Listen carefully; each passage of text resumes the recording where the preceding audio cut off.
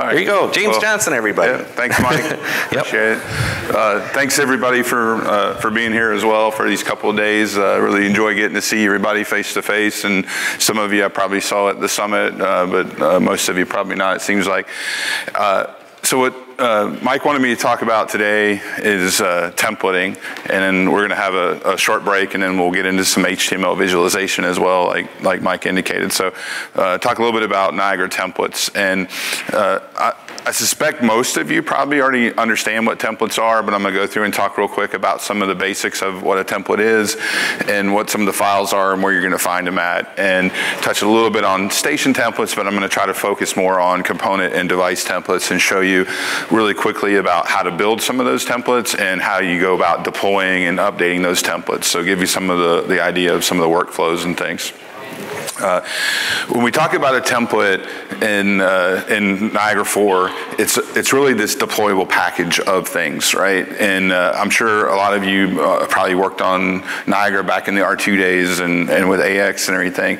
And oftentimes you start with stations, right, that you've used on previous projects that have things that typical devices that you're using for VAVs or air handlers or chillers or whatever, and you're using that kind of as a library. But it's more difficult to manage, particularly if you change how you're doing some things, like with your engineering standards about how you're programming or designing graphics. It's like which version of this is this thing that I'm starting with. There might be bloat in that station, right? Lots of other services or users or data and things that you don't realize or remember are there that you need to purge out. So templates give you a better way to organize all those files and keep them together. So in addition to the programming that goes in the station, there might be things like image files and PX files and things like that you want to package together. And that's really what these templates do for you. And it does it with providing some plumbing to give you versioning control as well. So you can have version 1.1, 1.2 of this application as it evolves over time. And it's really easy to update and understand which version is deployed on a particular project. It also really helps you within your own organization if you have multiple employees that do programming to help enforce standards, right? So that everybody's doing things the same way. So that if Bob's out on vacation or got hit by a bus or whatever, right, and somebody has to come behind him and work on a project, they don't have to figure out what was Bob's crazy programming, right? If everybody in the company does it the same way with this standard, right, it's easier to come in and do service work or to help out when things are in a pinch. It also helps and customers in a lot of cases with establishing standards, particularly on large projects where maybe there's not an MSI that's driving all that, but you have multiple contractors that are working on that project. It helps enforce standards across multiple contractors as well.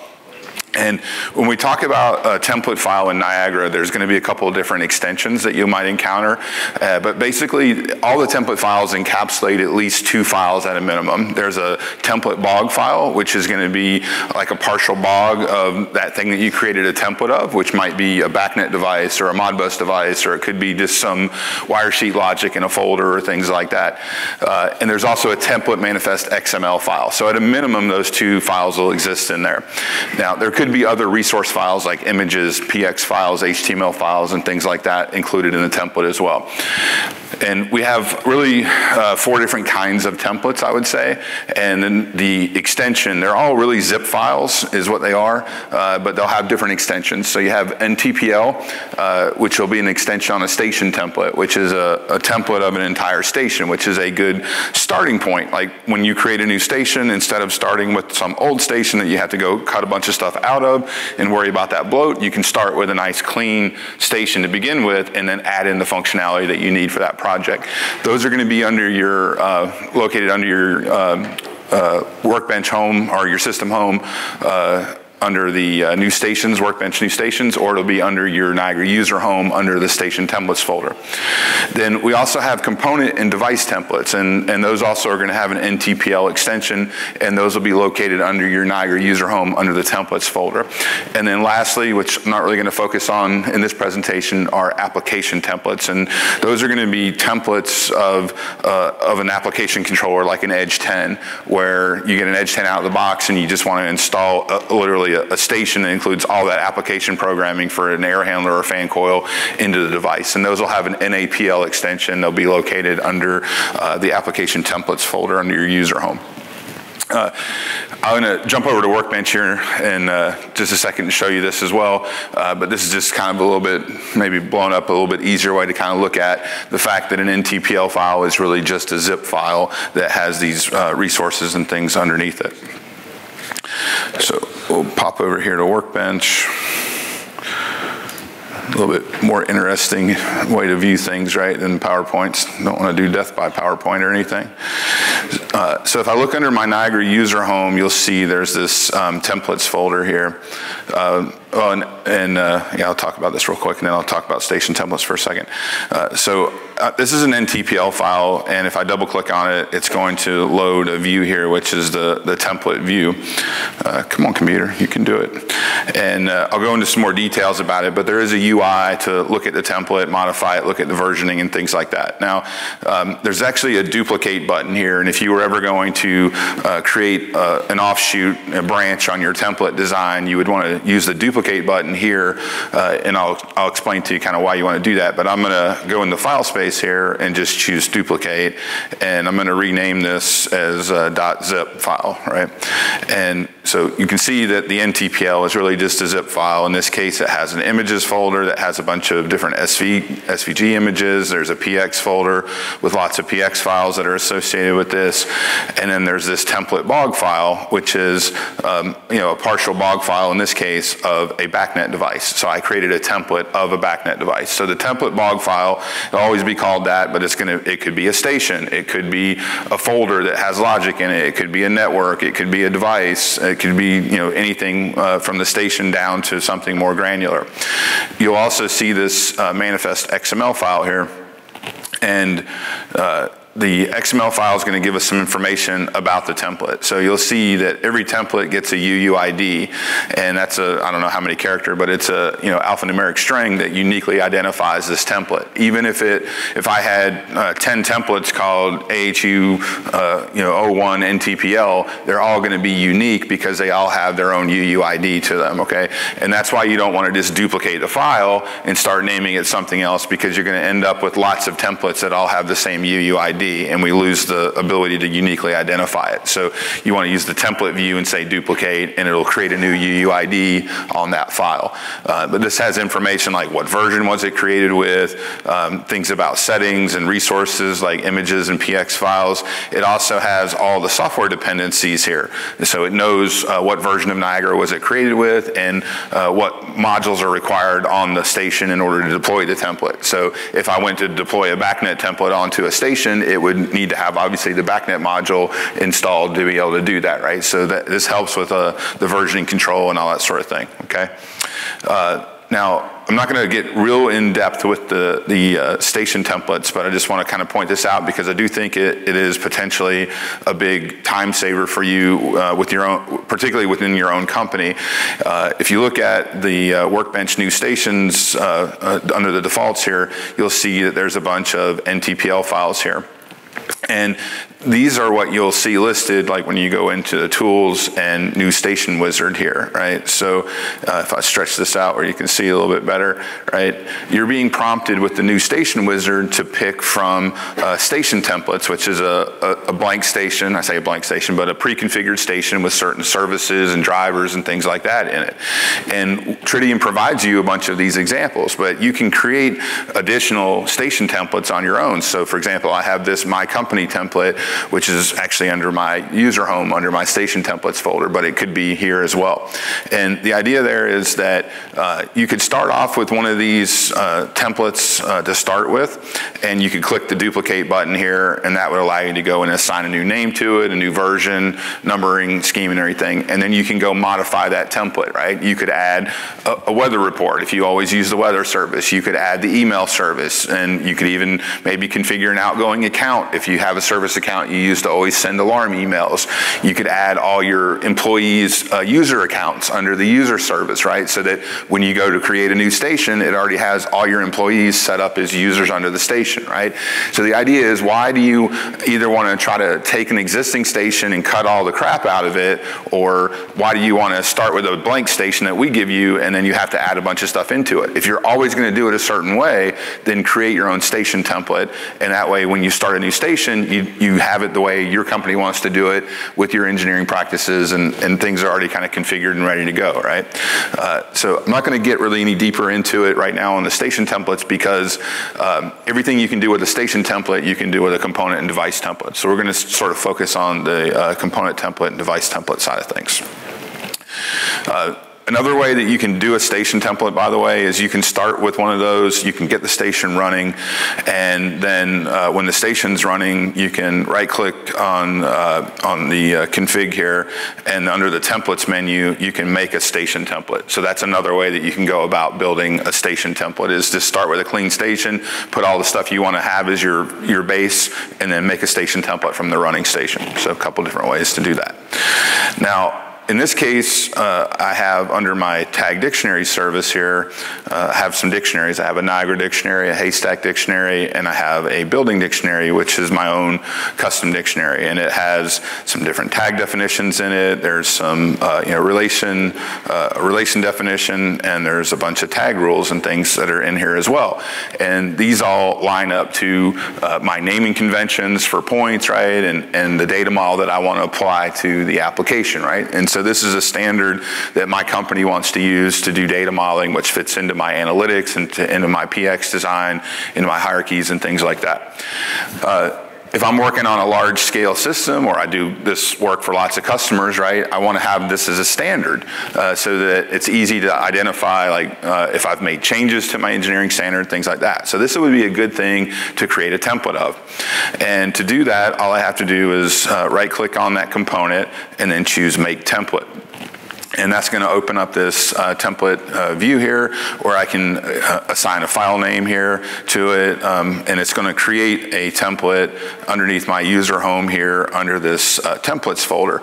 Now, with 4.13, we also give you this option with this folder picker. So if you create subfolders under the templates folder, you can organize your templates into subfolders. So it's kind of helpful to be able to do that. And you can see that right now it has a draft version, and there's an option to set it to ready. This is more of really just a process thing to allow you to have a workflow, but it's not a requirement to ever set it to ready. You can deploy a template in a draft state, but it's meant to be kind of like a workflow type thing. There's a component tab here on this, and you'll see that in this case the root component is this tag dictionary, and I can see the property sheet of it. I can look at property sheets, wire sheets, slot sheets. I can change properties. I can do any kind of engineering that I need to do for this particular thing.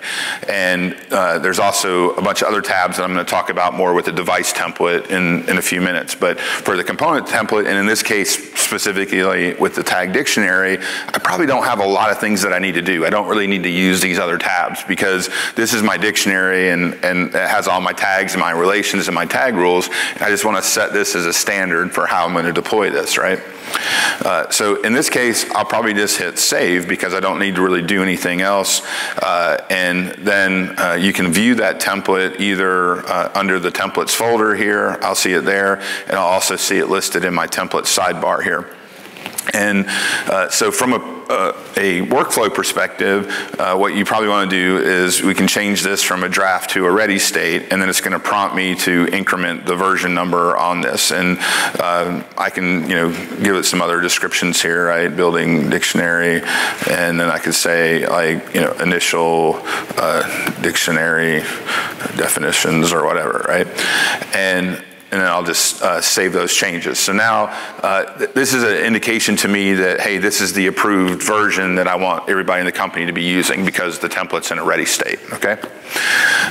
And there's different ways to deploy component templates. And the simplest way, I'm going to delete my building dictionary here from my supervisor. And one of the most basic ways to deploy a component template is simply to click on it and drag it out to the station. So I'm going to click on the building template in my template sidebar here, and I'm just going to drag it out and drop it on my tag dictionary service. And what that's going to do is it's going to insert that component into the station for me. Now, what did it really do in the background is under my files, it copied the NTPL file up to the supervisor, so that there's a copy of that building NTPL template on the remote station. It extracted that template bog out of there, and it copied that into the tag dictionary service because that's where I dropped it. And then it also extracted resources and put them potentially under this PX deploy and the template name here, and it might have brought images and things in as well. So anytime you do a template deployment, it's going to copy the files over, extract them, and put the bits and pieces where they need to be under the file space and in the component space, okay? Another way that we can go about deploying these templates is that I can right-click on the template either up in the sidebar or up in the nav tree, and it's kind of a weird name, but it says export configs. And what this is going to do is going to prompt me to save an XLSX spreadsheet somewhere under my workbench home, or my Niagara user home under my workbench. So it's going under my templates folder, and it doesn't have to match, but in this case I'm just going to leave it alone and say building XLSX, and I'll save the file. If you have things in that bog file that are passwords, like if there was a credentials for a station connection or something like that, it's prompting me here to encrypt that information in the spreadsheet so somebody can't just go in the spreadsheet and see what all my passwords are. But I don't have any passwords, so I don't need to encrypt the document here. And I also don't have any additional tags or anything that I want to set up, so I just hit no there. Now, I can't open the spreadsheet really in Workbench here, but if I go look at this, I can click launch and it'll open up my Excel spreadsheet, right? And in this case, this is a very, very basic example. I'm going to show you something more complex here with a device template in just a couple minutes. But what I want to point out here is there's some description information, the template name, the version, and we have some columns and things here. And the other thing that's important to understand with the spreadsheet is if we look at the name manager, and this might be a little bit of an eye chart up there. Not sure how well you guys can see from the back of the room, but what this is, I just want to point out is that the spreadsheet knows about the template that it was created from, right? So it knows the name of the NTPL file. It knows the title of it. It knows the UUID of the template that it was generated from and what version of the template and who the vendor was and things. So all that information is stored as metadata inside that spreadsheet, right? And so the idea here, if you hover over these cells that have the little red corner on them, it tells you the information. So what we want to do with the spreadsheet is we can say, hey, what's the slot path in a station where I want to go deploy this component template to, or slot paths. So for every row in the spreadsheet, I'm telling it where in a station to go deploy this thing as a template, right? So you still have to have some intimate knowledge about the station, obviously, right? And in this case, if it tells you no leading forward slashes or trailing, and it's going to start with whatever's at the root of the station, essentially. So because if you're not cheating, you're not trying. That's what my engineer used to tell me all the time when I was on the boat. But I would want to deploy it, right, in this case, under the tag dictionary service. So I'm just going to copy that, come over here, and paste this into the cell. Now, what it's telling me is I don't want the station slot colon or anything, and there's no leading slash, so I'm going to delete everything up to the slot path there. So I'm just going to be left with services / tag dictionary in this case, all right? You can also configure the deployed name here. So like in this case, I'm just going to call it building. You could assign a display name here if you wanted to. If you really wanted to get frisky, you can specify the XY coordinates of where in the wire sheet it's going to get positioned, how wide the glyph is going to be, and that kind of stuff too.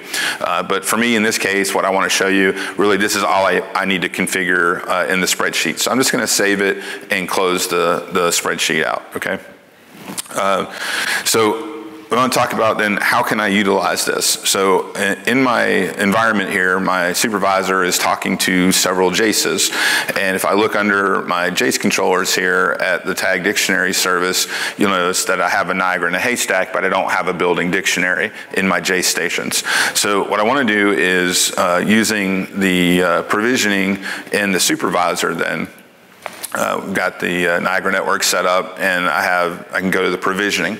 Now, if I want to use provisioning to deploy things with templates, I need to copy the template files in the spreadsheet up to the supervisor. So the supervisor has a copy of that.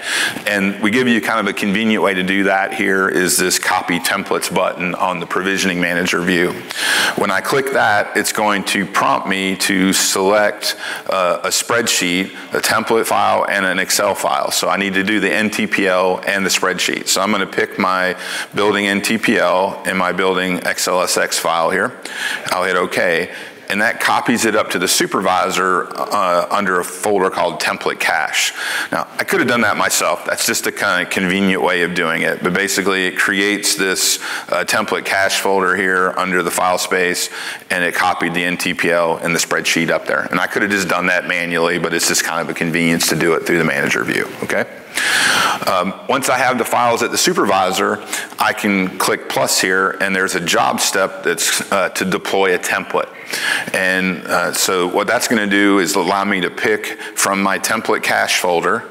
I'm going to pick the spreadsheet that I went through and put all the configuration information into, and it's going to ask me for a password if it was, properties that were password encrypted on the spreadsheet.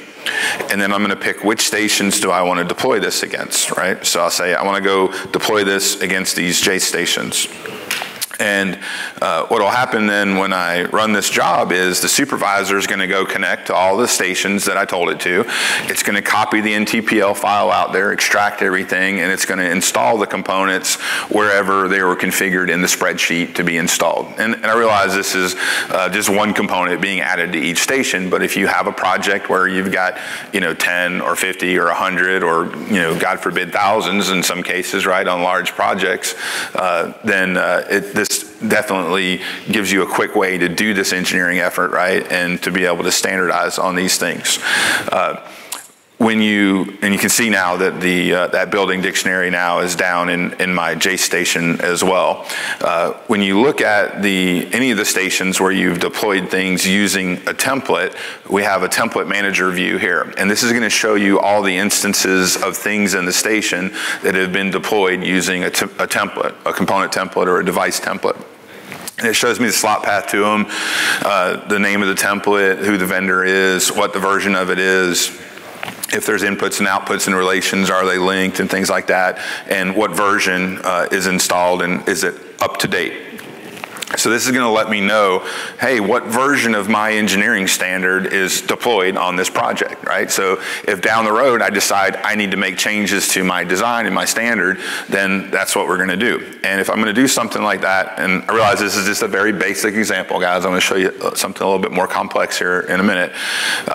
Probably the first thing I would do if I'm going to make changes to my template is I would want to make a copy of the existing template, because this is my version 1.1, right? So before I make a change, I'm going to copy this file, and then I would go paste it somewhere else that I would keep a copy of that older version of my template, right? So then I can use my my template view here, and maybe I want to go under my tag definitions, and I'm just going to keep this simple as well. I'm just going to duplicate one of these tags here, and I'll call this like my campus marker tag now, okay? But obviously it could be way more complex than that. Once you make any kind of change, the template gets set back into a draft mode to indicate that some change has been made, right? So I'm going to save my change, and then I'm going to change it back to a ready state, which is going to have me want to increment my version number. So if I go take a look in my supervisor station where I deployed that template manually, and just by dragging and dropping it, I'll go take a look here at my template service, and you'll see now that I have 1.1 version installed in the station, but I have version 1.2 available in my Workbench client. So it's now telling me that the deployed template instance is out of date. I have a newer version available that I can upgrade. So to do that, you just select that item and you can click the upgrade button, and then it's kind of like the software manager. You're then going to do a commit, and it's going to ask you, hey, are you really sure you want to do this? And I say yes, and it's going to go through, and really it removes the existing thing, puts in the new version of it, and maintains the state of what things were, and there's a document in the help that explains everything that gets maintained, like links and relations and tags and persistent properties and like states of history extensions and all kinds of things, okay? Now, that's pretty easy when it's something like this in that station. And with provisioning, we also have other job steps that are related to that as well, for doing things like updating deployed instances. So in this case, I made a change to my template file, right? So I'm gonna click the copy templates button again. And in this case, I just want to copy my building NTPL file up to the supervisor because that's 1.2 version. I need to go put that on my supervisor so it's available to push down to the J stations. And once we do that, and I probably already have a job built, or I can just do it here in the view here. So here's a job prototype that I have set up, and in this case, it's saying I want to upgrade the deployed instances of the building template. So when you go to add job steps here, you'll see like there's the deploy template, which is the one I used a second ago, and then there's also like install application template. That would be a provisioning job that could install an application template to a bunch of edge controllers. There's also upgrade or update template or application template configuration. I'll talk a little bit more about configuration properties in a few minutes. Upgrade application template, and then there's an upgrade template job step. So this is the job step that I'm running now. And when you click that job step, it just wants you to select the NTPL file. It doesn't need the spreadsheet because the thing's already deployed in the station, and it knows what template they're deployed with and what version, so it knows, hey, I don't have, the list is everything that's in the station is what I'm telling it to go do in that case. So again, you tell it what stations to go install that thing into, and if I just sort of expand this here and see the tag dictionary service and tell the job to run, then what'll happen is that building dictionary will get deleted that's out there, and then it'll get put back in, and probably happened, yeah, we saw it actually, disappeared there for a split second and copied it back in. And then if I take a look at my template service in that remote station now, I'll see that the tag dictionary is up to my new engineering standard, okay? So it's real easy once you've created something like, you know, a dictionary, or sorry, a template of your tag dictionary. It's very easy to keep that in sync across all of your JACEs and all your supervisors on a given project, or if you just change the way you do your engineering and things like that, and you're going from project to project, it's easy to know what version, okay? Now, a bit more complex example is talking about component template. So in this case, I have a BACnet device here that has multiple PX views assigned to it, has a bunch of points already configured. The points have history extensions and alarm extensions and things like that, right? I may have data modeling assigned to it and everything. And this is my standard device that my company installs for an air handler whenever we're doing projects, right? It could be a VAV controller, a fan box, a fan coil, air handler, whatever it might be, or a rooftop or something, right? So what I want to do is I want to create a template of this BACnet device. And the way I do that, same way I just did the component template, I'm going to right click on it and I'm going to choose make template. And this is going to, again, start that template wizard here. And I can give it a file name here. Again, I can save it in folders, a vendor. I can give it a description, BT8600, BACnet, AHU or whatever, and I can say, BT8600, one heat gas, one cool DX with economizer or whatever I want to say here, right? Just give it some kind of description. And again, there's a component tab. I can get into, the wire sheet views, and I can make programming changes and things like that if I need to. All your same kind of logic controls and stuff like that are there. Now, when we deploy a device template in particular, we're probably going to need to set some things uniquely on each deployed instance of that template. For example, with the air handler here, it has an address property, right? And the address property in this case is saying, what's the network number, what's my MAC address, what type of address style is it, things like that, right? Those all need to be configurable because each device, when I deploy this thing, each device needs to have a uniquely set address, right? They can't all be addressed the same thing. I might want to add the enabled property as a configuration property so I can enable and disable devices. When you talk about BACnet objects, right, there's a device object and there's an object ID, right? So every BACnet device on the network needs to have a unique device object ID. So that needs to be a configuration property. Things like set points, right, that I want to be able to change set points. So like my cool set point or my heat set point, or it might be your box area, your K factor, your min max flow set points and things like that. Anything you want to set uniquely needs to be a configuration property, right? Then we also have relations. And so relations, hopefully everyone's familiar with data modeling, but relations are describing metadata in the application, saying how is the equipment related, like what air handler supplies the VAV, or what chiller supplies the coil to the air handler, or what electrical panel is this thing powered from, and those sorts of relations. In this case, I'm doing some haystack modeling in the station as well, so I want to set up a site ref relation saying what site component or what space, there might be a space ref or a site ref. In this case, I'll just show an example of doing a space ref. And so the idea is you can look through the list, or you can also just click the add button here and you can type in something ad hoc, but I'll find HS site ref here.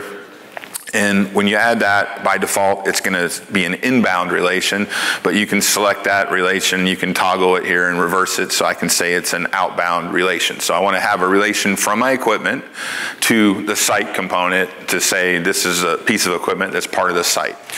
And within the data model in my station, I have an HS site marker tag on the thing that's the site component. So we have a relate hence property here, and what this is an equal query to help you find and narrow down the things in the station that would match. So I can say HS site, for example, anything with a site marker tag would be a candidate for me to want to relate this piece of equipment to. Right? So we're trying to narrow down the choices when somebody deploys it. And you can also put in a user tip to help them explain what are they doing in the process of deployment, right? So select the desired site component or whatever you want to give them as a tip there, okay? So you can add as many relations to or from this component, this device, once it's deployed in the station, we want to create those relations, right? Match it up to things. We also have, obviously, the concept of data links. So I have a schedule that's linked into my occupancy command, right? So this, all right, get a little bit, if I can get my mouse to work, get a little bit more real estate here. So I have a schedule right now that was linked into N16 on this occupancy point before I even created a template of it. So the template process creating it saw that link and already created this for me. And I have one for outside air temperature, and there happens to be something linked into my unlock cooling set point, which I don't really want in this case, so maybe I'll remove that one. You can add other links if you need to. So like, for example, if I wanted to link the output of the supply fan to something, I just double click on that and it adds another row here that's saying I need to link the out slot of my supply fan to something else in the station, right? So you can define what those links are going to be into and out of this device once I deploy it in the station. Similar to the relations, when you click on any of these links, you'll see in this bottom right corner, there's similar things like a user tip. So I can say, select the desired weekly schedule or whatever you want to give it as a tip there, okay? And In this case, in my station, I've got a bunch of different schedules here, weekly schedules, and if I look at the tags on these schedules, we'll see that I've got a tag rule that actually applies a B:weekly schedule marker tag to any of the weekly schedule components. So that's an easy way for me to find the schedules in the station that I can prompt the user with to say, which one of these schedules should you link to the occupancy, right? I want to narrow the list of things down. So in this case, for my bind hint, then I would put B:weekly schedule. The target slot hint is kind of not named well, I would say, but what it's saying is, what slot am I linking to or from? So if it's an inbound link, what's the name of the slot on the remote component I'm linking from? If it's an outbound link, what's the name of the slot I want to link to? So if it's an inbound link, in most cases, it's probably going to be coming from something called an out slot typically, right? But it could be something else. If it's an outbound link, it might be in 16 or in 10 or something, but you're just telling it which slot am I going to be linking to or from. Another change that we implemented in 4.13 is the slot path scope here. And what this is, I think that's a 4.13, it might be a 4.14. My brain's slipping a little bit on that one. The idea there is you can, just like in the spreadsheet where I put the path saying services/tag dictionary, I can put a path and tell it to limit the scope of where it's going to go search in the station to do that in equal query to find the matching components. So that's some new functionality that we've given you to kind of scope that down some. Now, I would do the same thing for outside air temperature. In this case, I've got sort of a simulation point. If I look under my weather service here in my weather report, I've got this component here called current, and this has some tags on it that help me identify it as an outside air temperature sensor, right? So I have a HS outside air temp sensor marker tag, and I have, in this case, a B:global trying to say, hey, I've got lots of OA temp sensor points on my station, but this is my global sensor, right? Before we had the scope, then you really had to do something like put a marker tag on it to say that's the global point, right, to help narrow things down. But in this case, what I could do is I could say, select global OA temp sensor as my tip. I want to link from the out slot on the control point, and my bind tip might just, in this case, be HS outside air temp sensor. And the slot path scope could be, something to like this weather report or this weather service, right? So I could just say copy there, and just like I did with the spreadsheet, I'm going to get rid of the leading station // and it's just going to be that slot path in the station. It's got to be an absolute slot path, and it's just saying go narrow your search down to only find something under the weather service that has that outside air temp sensor marker tag on it, right? The other thing we have here is the graphics tab, and from here you can edit any of the graphics that are assigned to components under the device. You could right-click and add a new view here. You can right-click on, and edit the existing views or remove the views and things like that, but it just lets you manage all the PX views that are assigned to this component. The other thing that we do support, and I don't really suggest people do it, but we do have this concept of subtemplates, which I always joke around and say it's kind of like DiCaprio in the movie Inception, right? Like it's the dream inside the dream inside the dream, okay? The idea is that you could have like a cooling only VAV template, and then you could have a subtemplate that was just your reheat coil, your hot water valve, your reheat coil, and your sensor or something, and you could drop that in as a subtemplate of it. Or you might have an air handler template, and then you might create an analytics template that has like fault detection logic and drop that in as a sub-template under your air handler or something like that. It's supported, but it can get a little bit more complex and confusing, so I kind of steer away from it a little bit in that sense. But now, as far as, I guess I need to save this, right? Would be a good start. So once you save a template and you set it into your ready state and things like that, just like a component template, you could just drag and drop. So I could look at my device manager view here in BACnet, and I could just go select this template here, or the one I just saved, or the one I have already prepped, like the cooking show thing, and I can drag that out and drop it onto my floor. The other thing that you can do though is when you, and I'm not going to find any devices here because I don't have any actual BACnet devices connected to my station, but there is a dev template mode that you can turn on here. And the idea is then, when you go out on a job and you hit Discover and you go find all these BACnet devices or LAN devices or Modbus or whatever, you can select them all and then you can pick the template that you want to use to add those devices to the station. So now they're going to come in with all the points mapped, all the histories, all the alarms, all the graphics assigned, everything to your engineering standard, right? Everything's in exactly the same spot and all that kind of stuff. Now, to show you real quickly how we can do this offline is, if I select a template, then I can click New, and I could say I want to add maybe 2 BACnet devices here to the station. Typical new dialog, I'm just going to say okay, and what it's going to do is it's going to kick off the deployment process. And the same process happened with my tag dictionary template, but it was just really quick because there wasn't anything to pick from. I didn't set up any configuration properties or relations or links or any of that kind of stuff, right?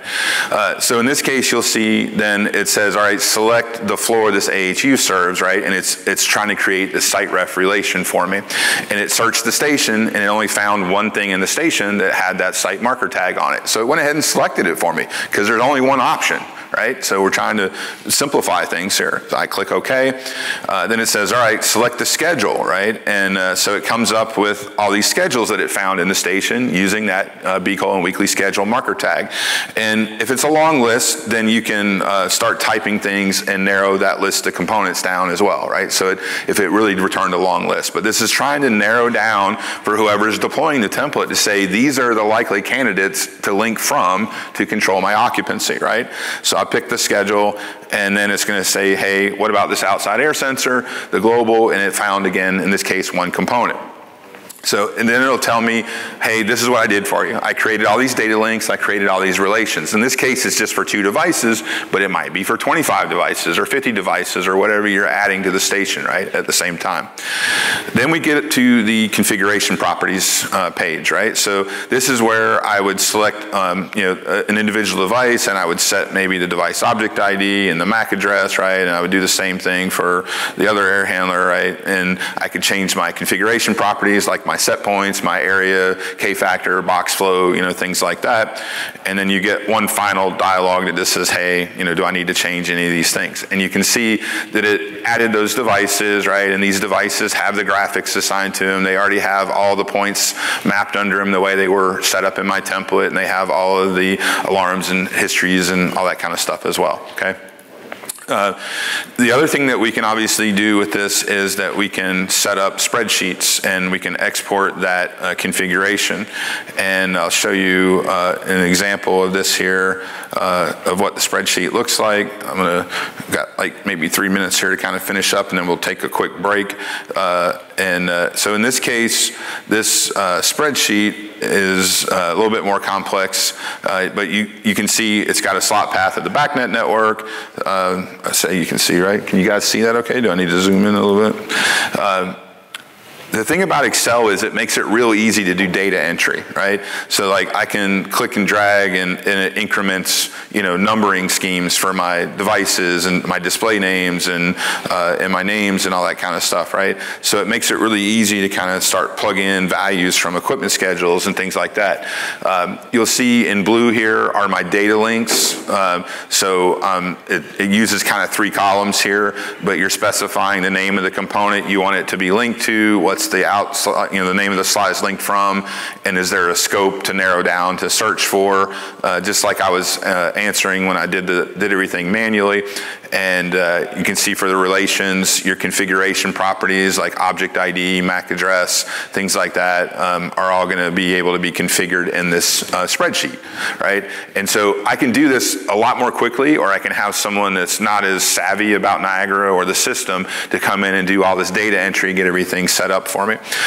There's a couple different ways that we can deploy this then.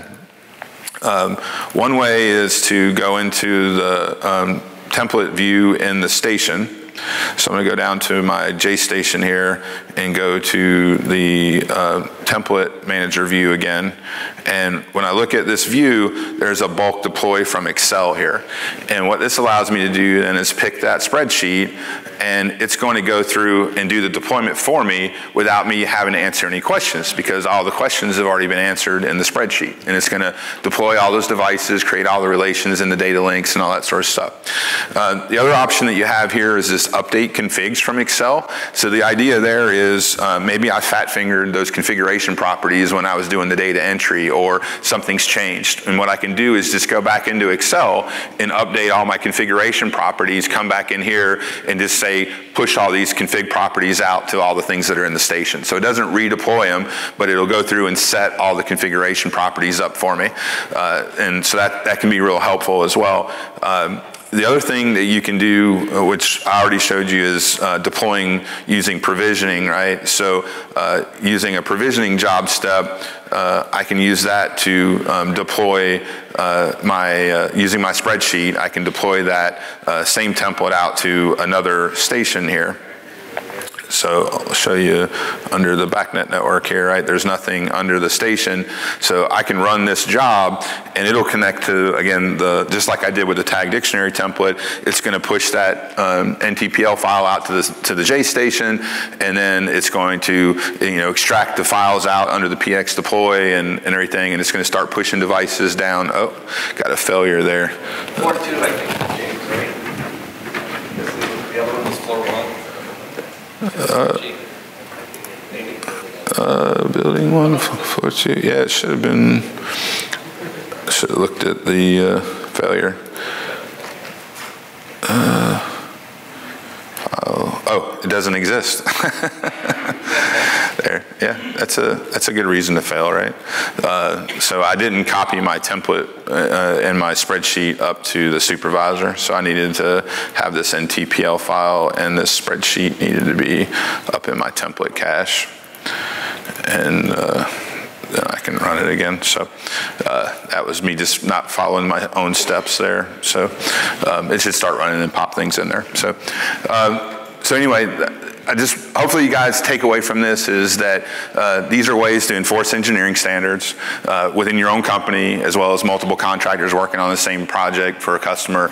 And you can change your engineering strategies and understand what versions have been deployed, and there's a lot of tools to be able to update and fix all these configuration property values and things like that. So you should really look at it. Yeah, like I was saying, it was incredible, the time savings that a couple of contractors we worked with, that it's a simple thing that's out there. It's been out there for a while, man. It's not a perfect fit for every device, by the way, and not knocking on any devices or anything, but the earlier generation spiders, for example, with the virtual XL10 bogs, some of the earlier disk tech controllers don't work well because of a similar kind of thing. Mm-hmm. And John, you can confirm, right? The newer spiders, device templating works well with the newer spiders? The entire device, not just part of the application. As long as you do the entire device, it works fine. The whole device, awesome. That works fine. So yeah, it won't fit every application, and not every one-off. Like just because you got a physical plant with chillers and cooling towers and whatever doesn't mean go make a template of it. If it's a one-off thing, probably doesn't make sense. But if it's something you use on every job, it probably makes sense. Yeah, super cool. So, all right, quick break. Yeah, sounds good. We'll just take a 5, 10, whatever heck minute break, and then filter back in. We'll keep going. But yeah, thank you, James.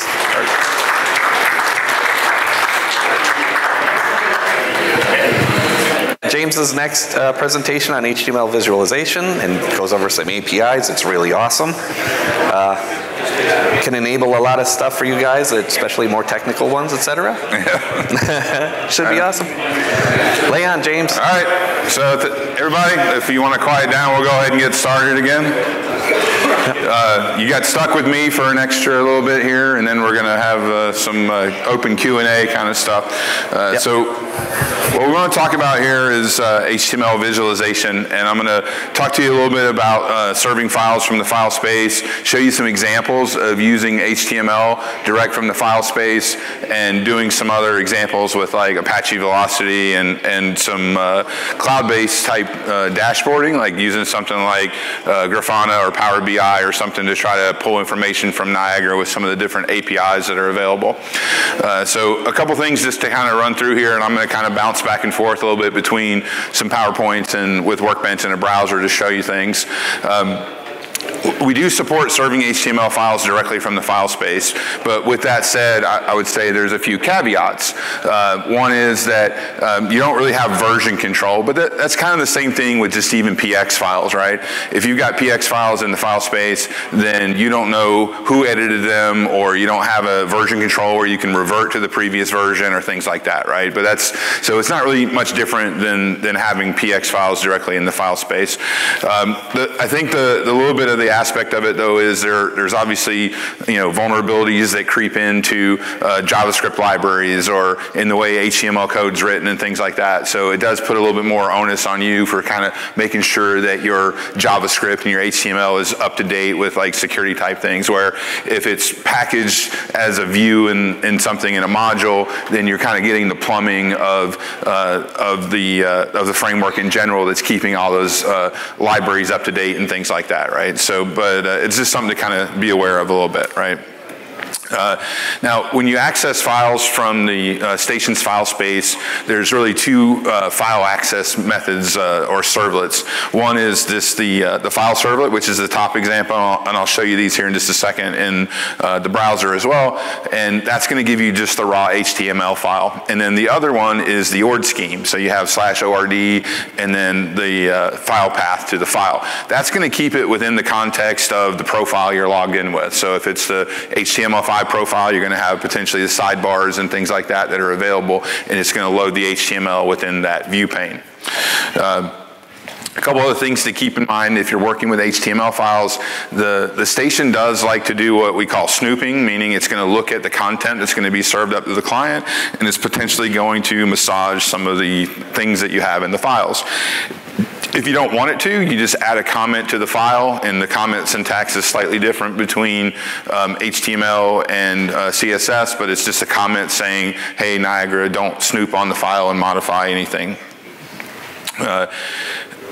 It's also pretty common to want to use JavaScript libraries, right, with HTML. And that's one of the big tools and benefits of doing HTML is that there's all kinds of different JavaScript libraries out there that people have created that do all kinds of whiz-bang cool stuff. So instead of you having to create all this functionality from scratch, you can just use one of these existing libraries. And there's an application called Require.js, which is it's a tool to asynchronously load JavaScript into your web page. And Tridium uses it quite extensively in all the core stuff that we do, and we have plugins or the syntax and capabilities for you to leverage Require.js as well. It can really help improve like the speed, the load times of your web pages and your JavaScript code and that sort of thing. I've got a reference here, and I assume we're going to be sharing a PDF of the presentation, so you don't have to necessarily worry about trying to jot all this down or take pictures of it, but there's a link there to the help file, and it explains the syntax that you would put into your files if you're going to leverage the Require.js, right? And this is just a very, very basic example of an HTML page. So you've got your tags, and in this case I have the no snoop at the top as an example, and I have my JavaScript there that's loading the Require.js libraries there. And this example really just does something basic. It just opens up a dialog is really kind of all it does. So we'll go into the station here, and I'll take a look at my file space here and just show you that there's this basic HTML file here, right? I can look at the text editor view and see the no snoop syntax here. That's a comment. And then I have my 2 lines of JavaScript that are telling it to go load the Require.js to use that library. And then I have just a real basic HTML page. So I'm using Require.js to call a function here, which is using Baja script. and all it's really doing is making an ORD that maps to the route of the station, and then I'm gonna open up an alert, a dialog that says, hey, this is the station name. Like it's just a sort of a hello world example, okay? So if I open up my browser, and just to tell you, I have a client certificate authentication set up in the station, and my browser's configured with that PKI certificate. I didn't want to fool around with having to keep typing login names and passwords. So I'm not using no authentication, I'm using client certificate here. So don't think I'm pulling the wool over your eyes. When I click on this web page, this is going to load because the client certificate authentication does it in the background. So this is that web page, and it's using the file ORD here. You can see this file / HTML basic HTML, and that just opens an alert that just gives me some information. If I look at the same web page, but I do it with the HTML5 profile, you'll see that it loads that content in the view pane, and I still get that same alert dialog, but in this case, my URL has that ORD path in it and everything, right? And so I get the Chrome of my profile, so I still get my nav sidebar and things like that, but I get HTML content served up from the station in that pane there, okay? Now, talking about those libraries, obviously, that help with JavaScript and everything, we do have a Baja script library that comes with Niagara. And this is a JavaScript library that we give you guys that helps you build applications. So it's gonna help you to resolve things in the station, to be able to display data, to read and write data and things like that. And this is all covered in mostly in the doc developer. I'll show you, I can show you where that is. And there's a lot of tutorials and things that you can get into. So if I take a look at the workbench help here, and you look under doc developer, and under the user interface topic, there's the open web technologies here. And this goes into using required JS and serving HTML files from the file space, all that kind of stuff that I was talking about. But there's a help topic on Baja script here, which has all kinds of documentation about the different JavaScript classes and what you can do. There's tutorials in here that you can click on and work through.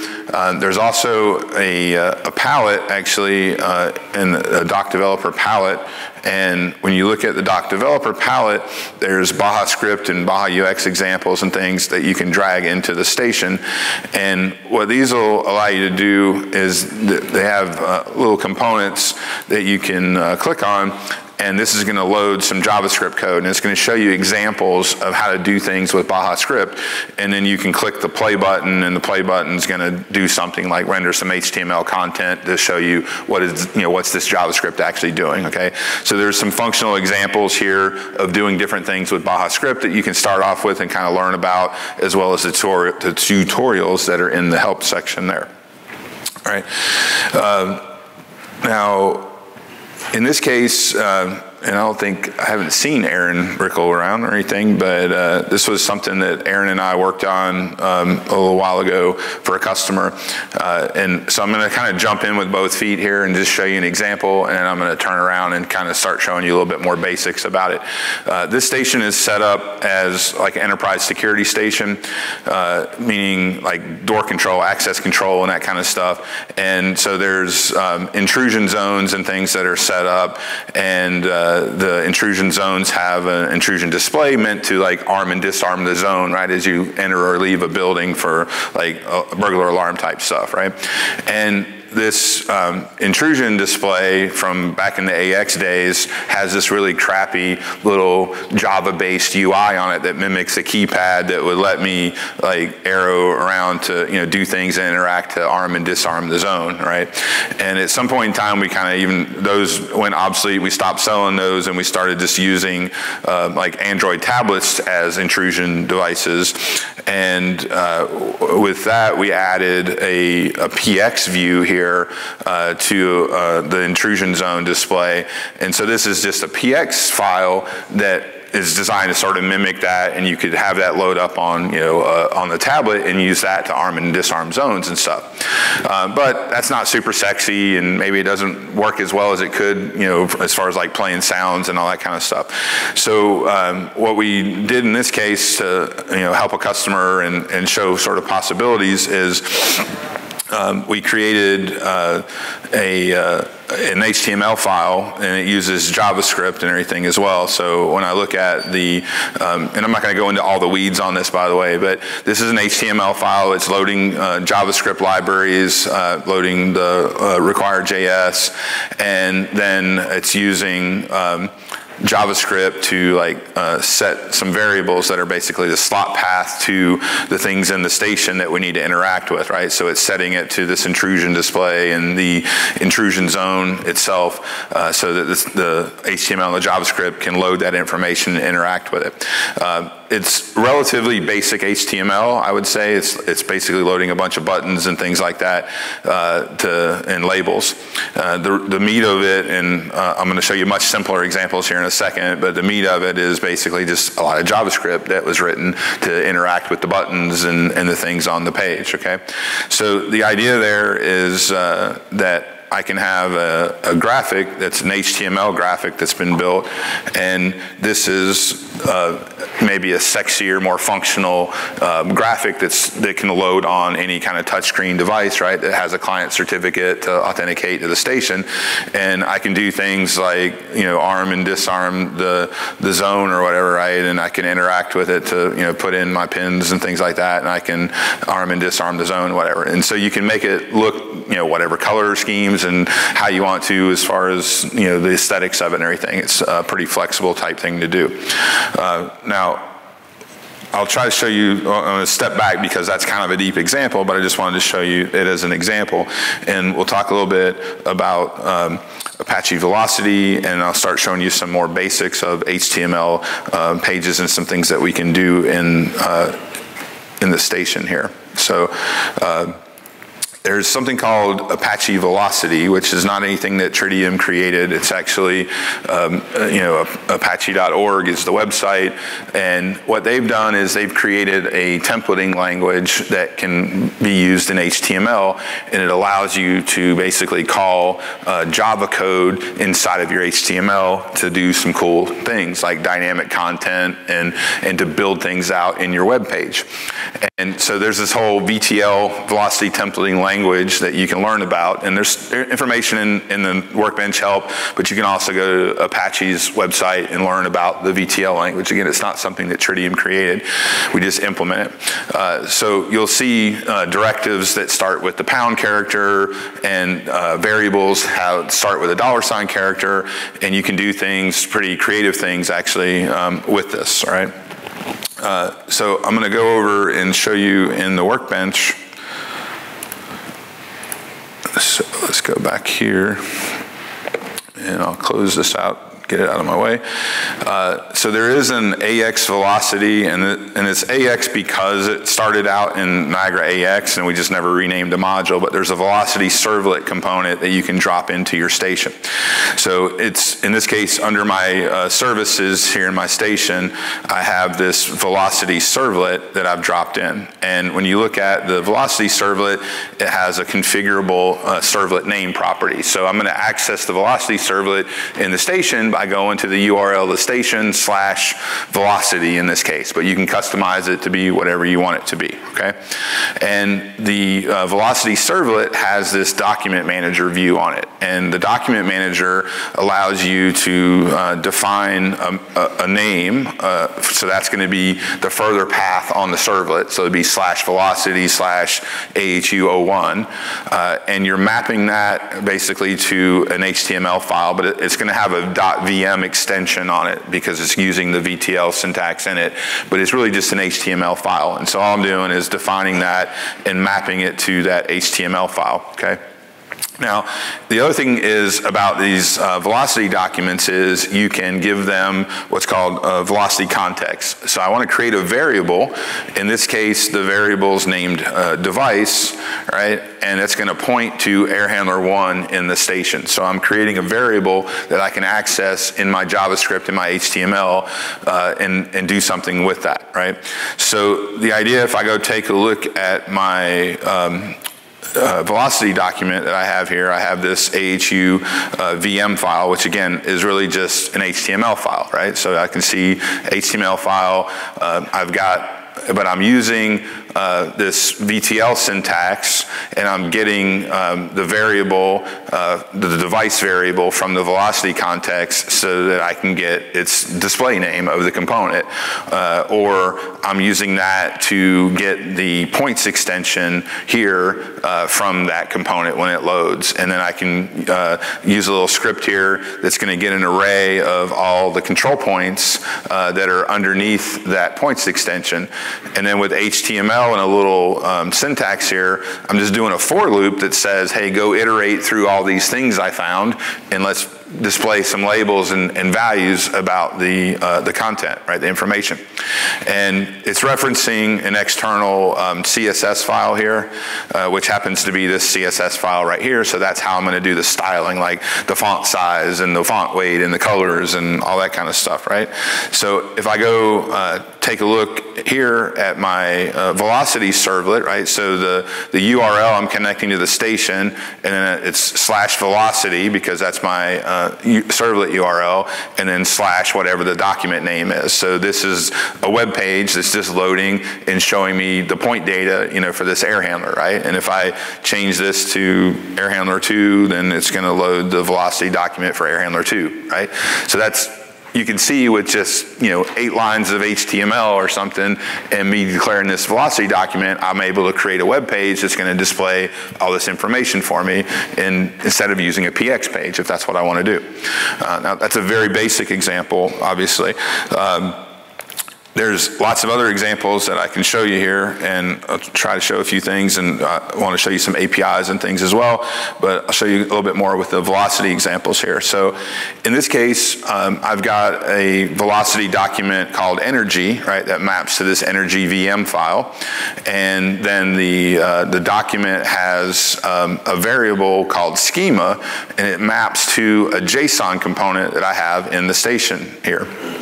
And so if I go look at my my Google chart example here, and I look at my energy data component, what this is a JSON schema component, and it's querying the station, sorry, under here, not under config. It's doing a query here for a history file for a period of last week, and then it's giving me, you know, timestamp and value, right? So when I resolve that query, I'm getting a table of timestamps and values, right? And so I'm using that information here in my JSON output, and you can control, you know, what the format of that data is. There's a lot of different ways that you can make this data render in the JSON here. Now, in this case, I wanted to have an array that was the header, and then arrays of the values, the timestamp and the value for that data, okay? When I take a look at my energy VM file here, and just do the AX text editor, right? This, again, is not a lot of code, okay? What I'm doing is I'm loading a JavaScript library from Google, which is a charting library. And then I have some JavaScript here, and it's going to use that Google charting library, and it's going to load the core chart function. And then when the page loads, I'm going to tell it to call this draw chart function. And the draw chart function right here then says, I want you to go get your data by reading this JSON payload from the station. So go get my timestamps and value array and load it into this variable called data, and then I'm going to tell it to draw a chart with the options that I feed into it, right? So the idea here then is that I can have a web page being served up from my station using a Google charting library, right? And this is what the Google chart library, you know, what that chart looks like when it renders. But I can change, you know, that's an area chart, right? I can say, no, I want that really to be a bar chart or something, and save it. And I just go back over here and refresh, right? And it's a bar chart, right? Instead of a line chart or an area chart or things like that. I have another example with, and again, I'm just going to kind of work through these really quickly, but this alarm example, it's basically mapping to these 3 control points here in the station, right? So I have variables called critical, medium, and low that are variables in my velocity context. And so then if I look at my alarm VM file here, same kind of thing. Instead of like referencing a JSON schema and getting that JSON payload off of it, then I'm going to declare the data as rows here, and I'm using the velocity context. So I'm saying, go get the critical variable and get the out slot and get its value. Go get the medium variable, get the out slot and the value, and so forth, right? So I'm loading the data from the station using that velocity context, and now I can tell the Google chart library to display charts to display that information, right? So these are just other examples. So like this is a Google pie chart or donut chart if you specify the middle of the chart to be a hole. And these are bar chart examples, right? And so maybe these are nicer, different charts that you want to utilize in your UI with your customer. You can build these kind of HTML files and reference these JavaScript libraries.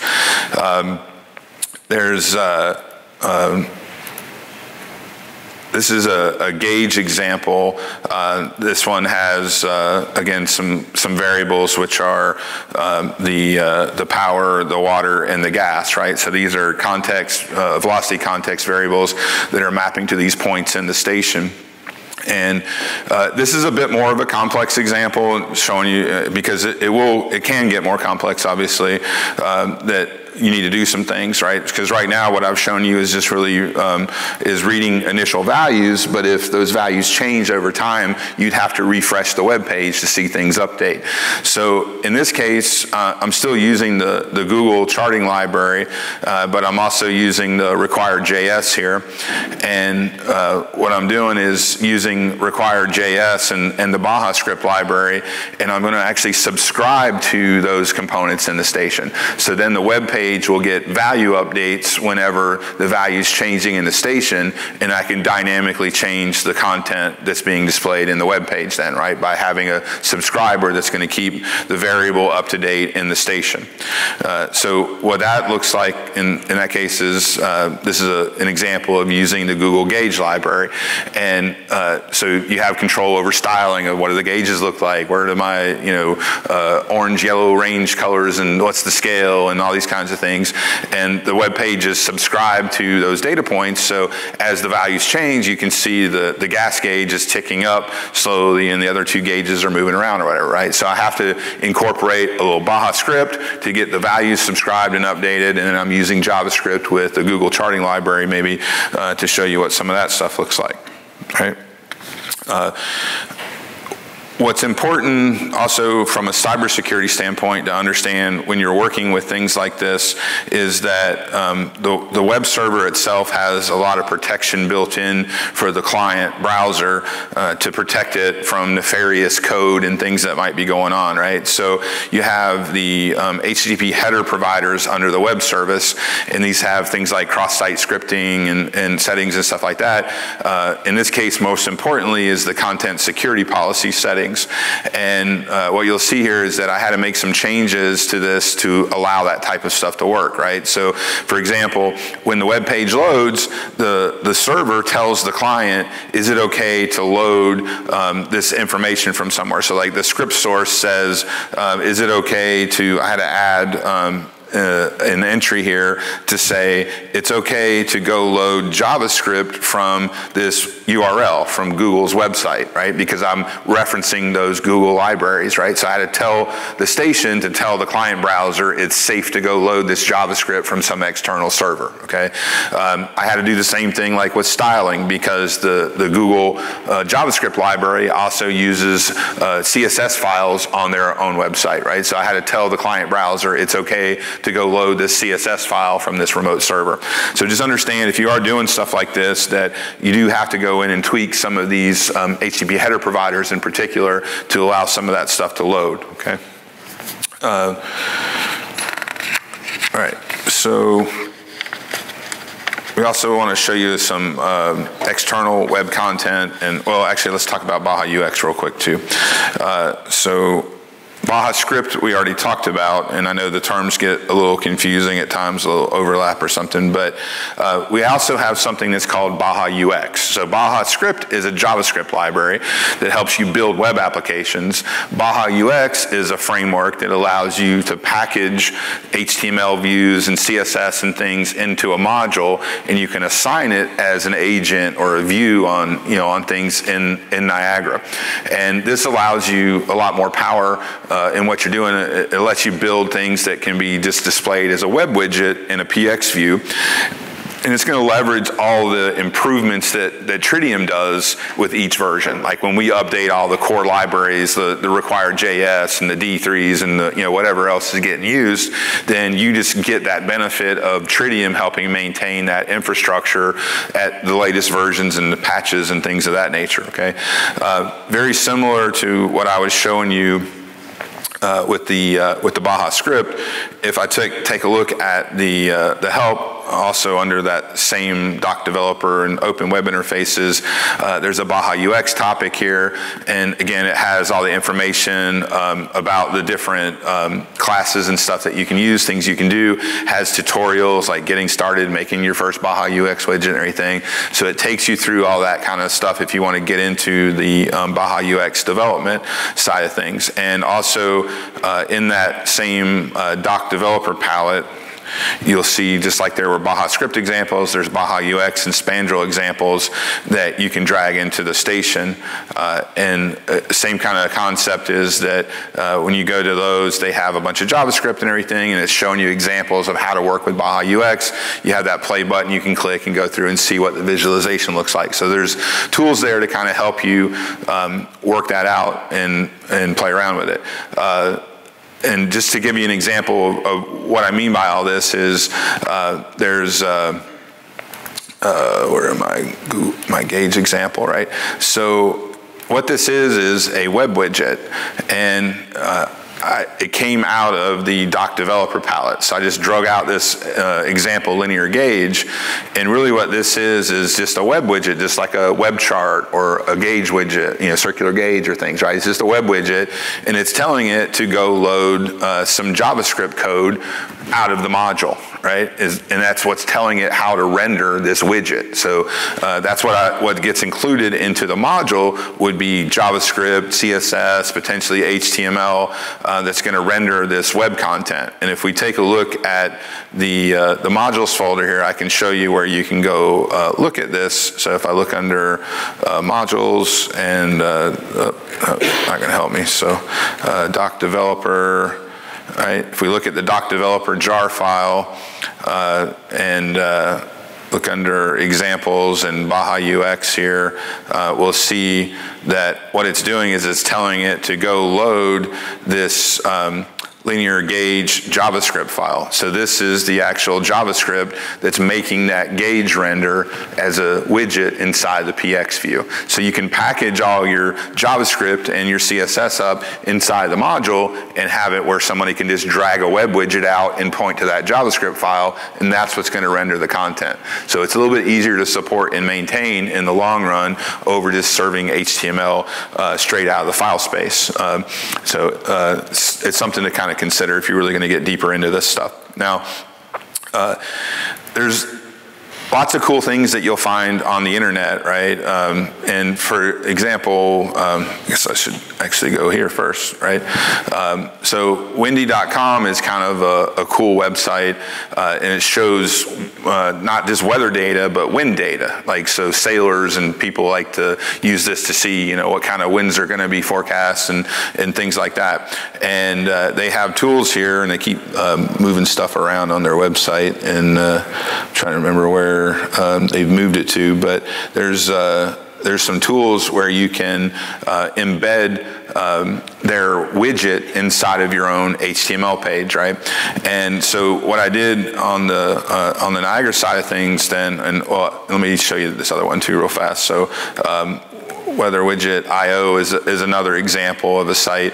And so they have things like these forecast widgets, and you can customize like units and locations and all that kind of stuff, right? And you can say get code, and it basically copies the HTML to your clipboard so that you can go embed this into your own web page, right? So now there's obvious security concerns a little bit here, right? And I'm not necessarily endorsing and saying go, use these specifically, but it's easy to potentially embed web content from maybe an HTML occupancy sensor, like you got a Wi-Fi occupancy sensor that has an HTML view on it or something like that. It could be some kind of web server in the building, and you want to embed the content from that web server into your graphics, or it could be some external server like I'm showing you in this example. And let me collapse some of this stuff and get it out of the way here. So if I take a look at my HTML folder here, I've got an example of this windy.html here. So you'll see it's a really basic HTML file. Just has a title, and then I'm using an iframe, and I'm telling it to go load this URL, and I'm passing in the parameters for the latitude and longitude and the units and stuff like that. And I'm just saying, go load this web page from this external server as an iframe in Niagara here. And I can do the same thing, for example, with that widget, weatherwidget.io. I have an HTML page here, and it's, it has a hyperlink to that web page, and then there's a script function which is telling it go load some JavaScript from this external server, and it's going to display that content, right? So we can see that in my browser here. I can see the individual pages being served up from the station, right? So this is just using the file or servlet, and I'm just telling it to load that HTML page. And I can see the same thing with Anaheim weather, like it's showing me this weather forecast widget that they have. We can embed all this into a PX view if we wanted to, right? So I've got an example of a PX view here, right? And so what I did in this case was I just set up a normal PX view, and what these are is web browser widgets, and I'm just telling it to go to the URL of that station to display the windy HTML file or the Anaheim weather file or whatever. And so this is HTML content then that is being rendered inside of a PX page as iframes, right? So again, I had to go set some things on my HTTP header providers to say, hey, it's okay to load this JavaScript from this website, or it's okay to load this CSS styling from this website, or something like that, okay? All right. The other thing we want to talk about here is APIs. And you've heard the term, probably from a lot of people already today, about open connectivity and using APIs to access data and things, right? So this is just, it's not an all-inclusive list, but these are probably some of the easier or more popular ways or APIs to get data in or out of Niagara. And I'll go show you some examples of these here as well. Obix has been around for a long time. We have had that since the late R2, early AX days, but it does provide RESTful Web Services API to allow something external to query data from the station, histories, alarms, real-time point data. We have Niagara Analytics, which has a whole web API thing that you can drop in. It's a servlet, and there's support to allow external applications to obviously authenticate to the station, but then send HTTP requests and get information, real-time data, trend data, and things. That JSON schema component that I showed you earlier, I'll show you an example of that. It has actually an API to it as well. You just send an HTTP GET with that ORD, and it'll give you back the JSON payload off of the schema component. There's also things with the HTTP client driver. There's a string servlet that allows you to kind of not be a developer, but use some building blocks and create messages that would allow API integrations with the station. You could also, if you are a software developer, or there's people at Cochrane Supply, obviously, that are capable, that you might contract Cochrane Supply, that could build a custom servlet for you as well if you needed to do a custom API integration. And Kevin Mamachek will talk tomorrow and show you some more about Niagara Cloud Suite. I'm going to show you a couple things, so I'm going to steal some of his thunder probably, and show you a little bit, but who gets to go first, right? And show you a couple of these examples, okay? So we'll go through and try to show you some of this real quick and how it might get leveraged. So, all right, so in my station, I have an OBIX network in my station. So let me collapse some of this stuff here. Right. And so under my drivers, I have an OBIX network set up here. And when you look at the OBIX network and the server, there's a servlet, right, that's configurable. It's just /OBIX, right? So if I go to that URL in my station, I'll just go to the root of it, right? That shows me the root of the station, and then I can drill into things like get into the histories or get into the config space, and I can start navigating through services or drivers and things like that, right? And so this is just sending an HTTP GET message to the station's responding with XML, okay? So one example is like I might want to query the history, right? And it's just going to, that was the wrong one to click on. History query right there. It's just going to give me XML back with all of the date timestamps, right, as XML attributes or XML tags, right? So that's one way that you can kind of get API access to things in the station.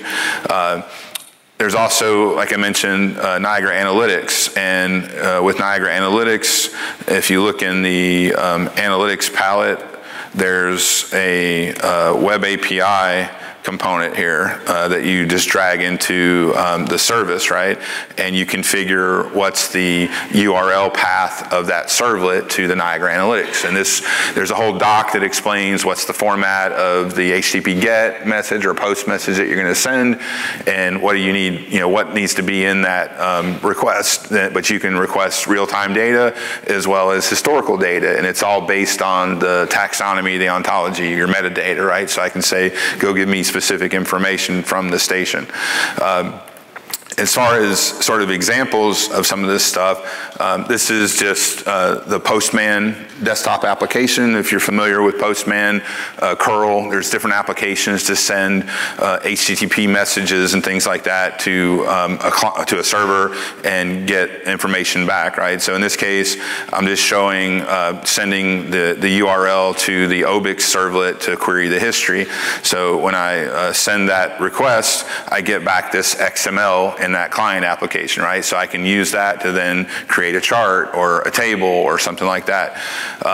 The analytics APIs are HTTP posts. So in this case, I'm sending a post to /NA. Niagara Analytics is the URL for the servlet. And then I have to tell it what kind of request it is. So in the body of the HTTP message, you're telling it it's a request. And I want to say, give me all the children of this node in the station. And it'll give me back information about all the things that exist in the station.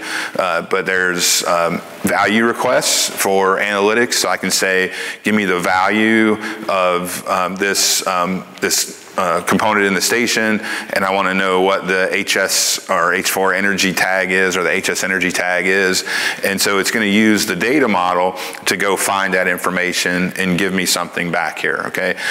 So there are lots of different ways with in the JSON toolkit example was that JSON schema is just an HTTP GET, where the URL is going to be the whole path to that JSON schema component, and it's using the JSON exporter view on it, but it's going to give me back some JSON, right, which is JavaScript object notation, right? It's structured JavaScript with key value pairs and things like that, right? So again, this is data that can be digested real easily by something else, okay?